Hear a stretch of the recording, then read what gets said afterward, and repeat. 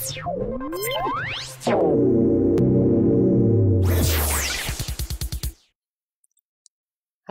in this last video on system preferences, we're going to try and hammer through these last two normal rows.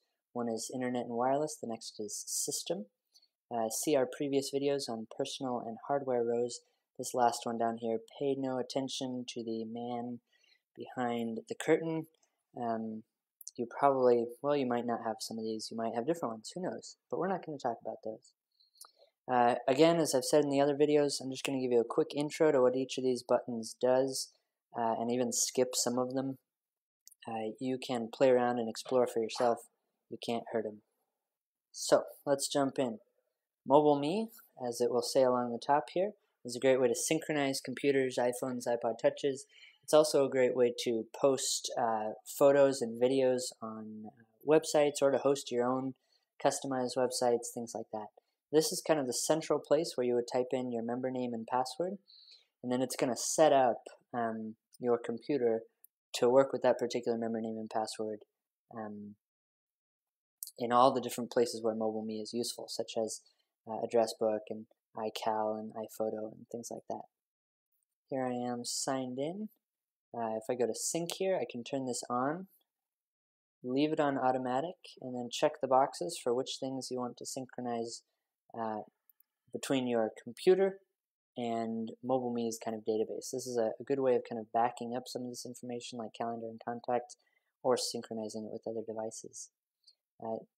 Click on the iDisk tab to view your settings and preferences for your iDisk, which is a great way of storing things like documents or movies or important files kind of in the cloud, as they say, keeping them with Mobile Me just in case something were to happen to your computer, or to make them accessible to you in other places.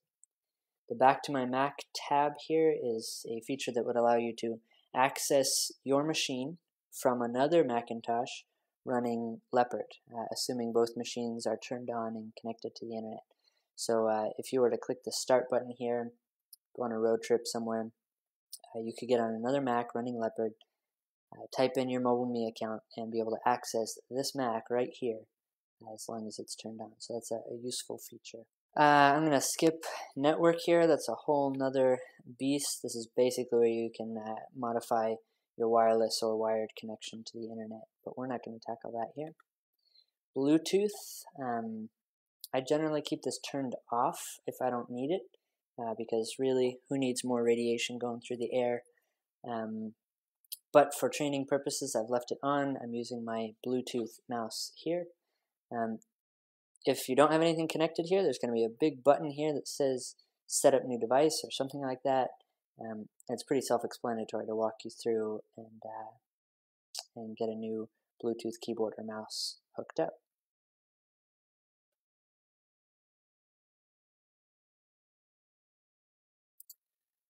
For sharing, these are going to be a lot of fairly specialized services, so I'm not going to cover these in this video, because if you need to use these, then you're probably not going to be watching this video. As a rule of thumb, I just keep them all turned off unless I need something. It tends to make the computer slightly more secure. Accounts. This is the big kahuna.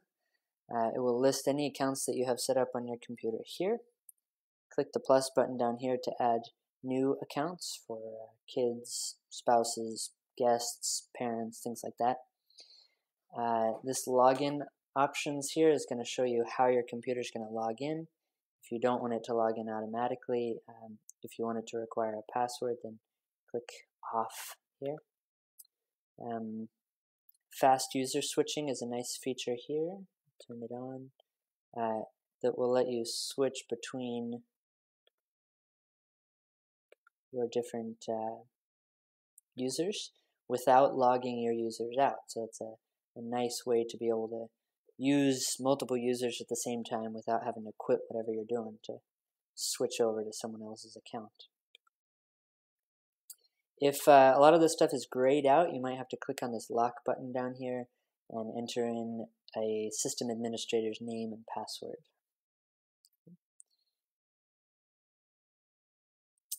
Date and time, again, fairly self-explanatory. I have mine to automatically set my time from a website, so I don't need to put in any of this information manually. Of course, you can check your time zone.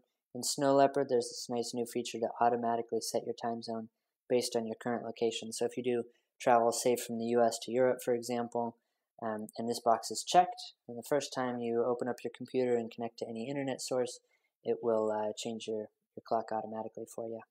Okay. Last tab, clock along the top here, will just give you options on how you want your clock to display up in the menu bar at the top here. Parental controls. Who doesn't like parental controls? You cannot set parental controls on an administrator account, but if you have a standard account set up, it will show up in this list over here. You select the account you want to enable parental controls for, and then click the Enable Parental Controls button. And you can go through these 5 tabs and kind of hide profanity and restrict websites and set time limits, which is a really nice new feature. You can also create logs for what that account was used to visit websites for and things like that.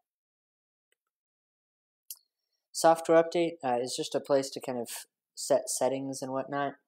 Most of the time you won't go here in System Preferences. Rather, you'll go up to the Apple menu here and choose Software Update from the list there. Speech and Startup Disk, you probably won't use very often, so we're going to skip them because YouTube has a 10-minute time limit, so I got to keep moving.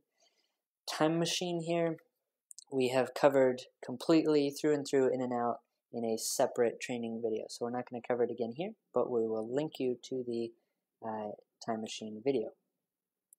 Last thing in the list is Universal Access. This is great for people who can't see or hear super well.